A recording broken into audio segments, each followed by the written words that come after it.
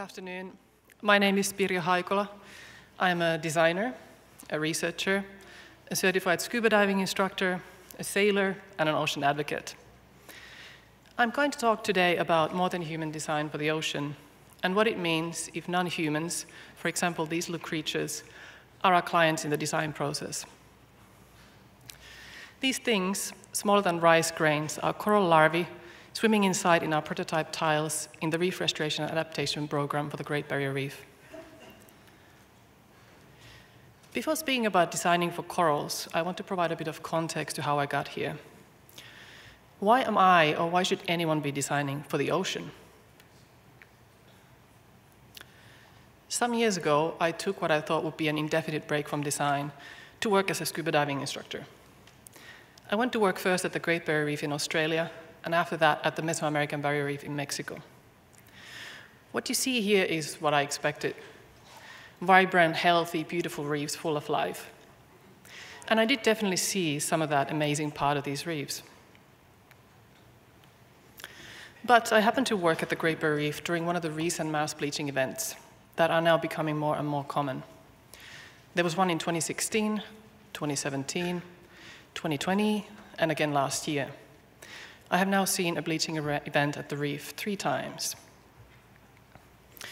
After Australia, I went to work in Mexico, and I saw also in part badly degraded reef due to multiple human-caused pressures. Currently, globally, around 30,000 square meters of coral reef is in declining health that could still benefit from restoration. So, although bleaching doesn't always lead to coral mortality, the bleaching and degradation can look like something like this: a barren, lifeless seascape void of life. And it is one thing to know this is happening, but it's quite another to witness and to see this.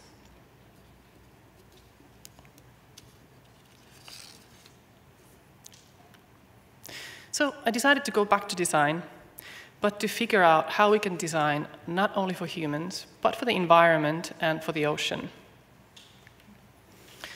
I will discuss connected stories from 2 Australian locations, the Great Barrier Reef in Northern Australia and Port Phillip Bay in Southern Australia. And I will give 2 examples of how design can contribute to ocean conservation and regeneration.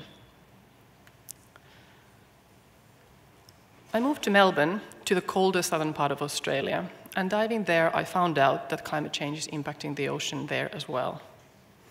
One of the issues there is the overpopulation of sea urchins, caused by warming water, excess nutrients, and lack of predators. And this is happening in many parts of the world, not only in Australia. And you might wonder, why is it significant that there are too many urchins? But it is important because they eat seaweeds that are like the corals of the temperate water. They provide habitat and food for all the other marine animals. And when they are gone, the result is very similar than when corals perish, and there's very little life left. Sea urchins, like corals, are calcifiers and take calcium from the seawater and make it into their hard calcium carbonate shells and skeletons.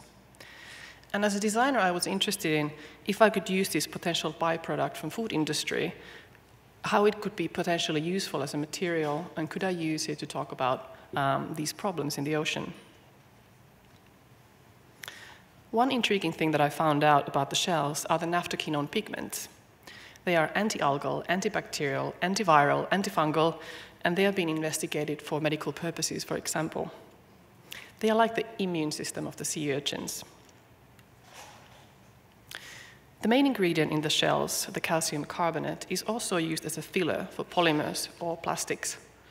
And we decided to blend urchin shells with marine degradable biopolymers to create biomimetic blends that we could use with different production techniques.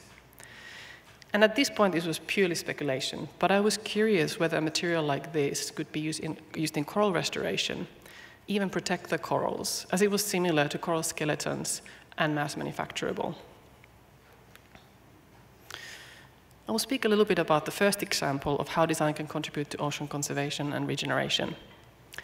An opportunity came to create an installation for the National Gallery of Victoria 2020 International Triennial in Melbourne that would address these issues and opportunities in Australian waters. So one way design can contribute to protecting the ocean is through increasing ocean literacy. That is, public understanding of the ocean and by bringing these hidden issues to the surface. The exhibition also provided a reason to experiment further with these materials and see if we could make anything from them. And we decided to use our blends for 3D printing and print scans of actual corals I had created at the Great Barrier Reef and some open source ones because during COVID I couldn't travel, we had lockdowns. These corals are made from different biopolymers with sea urchin shells, pigments, and calcium carbonate, testing and experimenting processing and how they behave in 3D printing. The installation also included 2 underwater films that I created in collaboration with an underwater photographer and filmmaker, Tom Park. In the films, we show these 2 locations and the transition from these healthy and vibrant ecosystems to barren wastelands. Through showcasing the material experimentation, the installation also brings forth the opportunity to intervene and to regenerate these environments.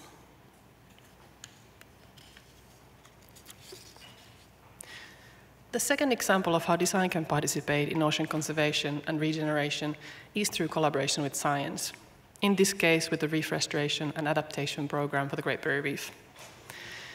It is the world's largest project to protect an ecosystem from climate change. It is a project with over 360 researchers working in many sub-projects. And if you would like to know more, please have a look at the gbrrestoration.org. I can only discuss a very small part of the project in this talk. My involvement started with the materials that we had been working with. Our blends were tested alongside with other materials under investigation. But the sea urchin shell's protective properties didn't quite repeat themselves in tropical water, but the corals were quite happily growing in one of our biopolymers with just pure calcium carbonate. We don't really know why, but we let the corals choose their materials. And in the image you see part of this material testing, in this case with coral fragments. You can see the little dark squares, the corals spreading, but the competing algae not overgrowing them. So the collaboration started here, but in fact the program was interested in including design expertise for other things under development. Design was specifically relevant for the coral aquaculture and deployment sub-program. So our team is focusing on developing a system to raise more heat-tolerant corals in aquaculture, and to then deploy these corals with what we call coral seeding devices to the reef in large scale with minimal human intervention. The goal is to deploy millions of corals per year to the Great Barrier Reef, reaching a cost of only a few dollars per coral. It's a huge difference to any other restoration project anywhere. So if you look at these seeding devices more closely, they're small objects, and they carry coral sediment tiles on which the corals are grown in aquaculture. We're working on 3 ways that the corals can be grown on the tiles. 1, the coral spawn can settle on them naturally in tanks. 2, we place small fragments of corals on the tiles. And 3, we place coral larvae inside little tiles or pods.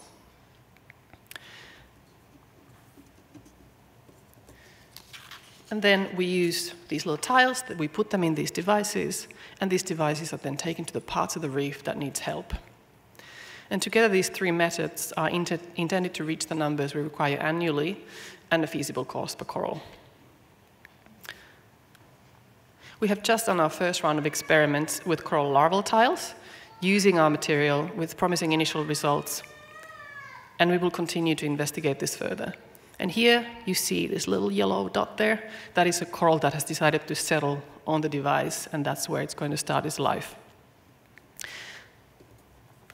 In the past couple of years, we have designed many, many iterations of the seeding devices, creating features that engage with the reef and prevent them from moving around, protect the corals in their early stages of life, for example, from predation, that are small, easy to manufacture, and to deploy without human intervention.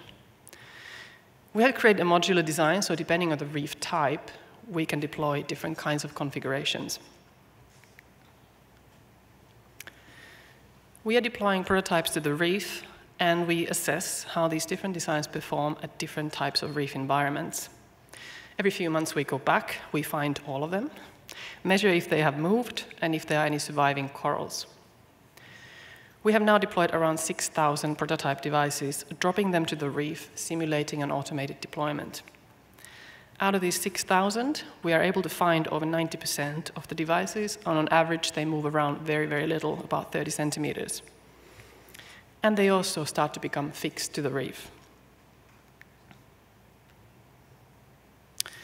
And this is what we want to see: healthy corals growing on the devices, and the devices slowly becoming part of the reef. Survivorship numbers are looking really promising. From the trials until now, after 4 months, 83%, and after a year, 68% of settlement tiles still have surviving corals. And these are still wild corals. These are not yet the enhanced, more heat-tolerant corals. So through a massive effort and collaboration of many people and many disciplines, we are working on interventions at scale that can help the Great Barrier Reef resist climate change for a bit longer. Going back to my initial question of what does it mean if corals are our clients? It means non-humans are equal or high importance with humans in the design process. This more than human design is systemic, it is not centered, and has to take into account many species and ecosystems. It is design that is collaborative, requiring multiple expertise and different methods of working from the ones typically used by designers. It is design that can help public understand issues and opportunities, and it can also be designed directly contributing to environmental conservation and regeneration.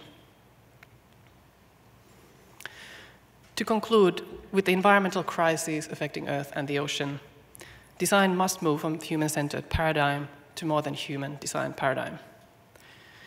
We don't have decades to create this shift. We need to create this new practice now and shape environments where humans and non-humans can thrive. Thank you.